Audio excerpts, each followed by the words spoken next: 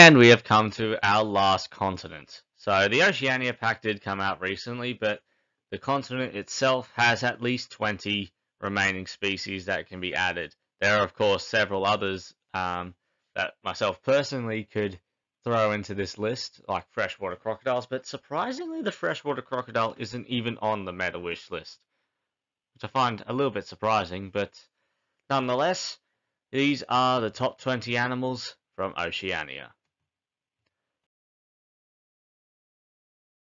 First up is the Goodfellows tree kangaroo, a missed opportunity for the Oceania pack, as well as its cousin that we'll get to later, but nonetheless, it will be coming into the game eventually, like it's at number 4. The short-beaked echidna, one of the last monotremes we could expect, and if not the last, because there is a long-beaked echidna, I believe it's the eastern long-beaked echidna, in captivity at the Taronga Zoo in Sydney. It's backstage currently due to, I think the Nocturnal House is getting a bit of a redo, but it is the only one outside of Papua New Guinea, and they did not successfully breed, but that hasn't stopped Frontier before from adding the brown-throated sloth. But yeah, short-beaked echidna is the last monotreme I could expect seeing in the game.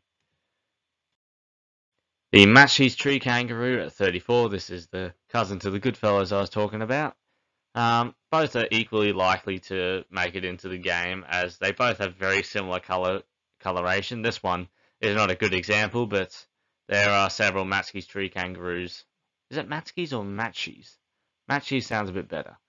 But anyway. Parenti, Australia's largest lizard, at 66. The green sea turtle at 68. The coconut crab at 80. The black swan at 83. The South Island takahe at 122, another iconic New Zealand bird. The yellow-footed rock wallaby at 126. This one personally I would really love to see in the game. Just the rock mechanics for the rock wallaby would be fun to watch. The numbats at 135. Numbats are, fun fact, the thylacine or Tasmanian tiger's last living relative. Well, at least the closest relative. That's what I heard. Victoria crown pigeon at 140. The lace monitor at 157. The kakapo, not currently in captivity, I don't think, although they can be somewhat counted as semi-captive, and are successfully kept at the Auckland Zoo when they do veterinary checks on these birds, but they are also one of the only, if not the only, flightless parrot in the world, and they sit at 158. The greater bilby, or Australian Easter bunny, is 174. The tiger quoll, 188. These ones would be fun to have.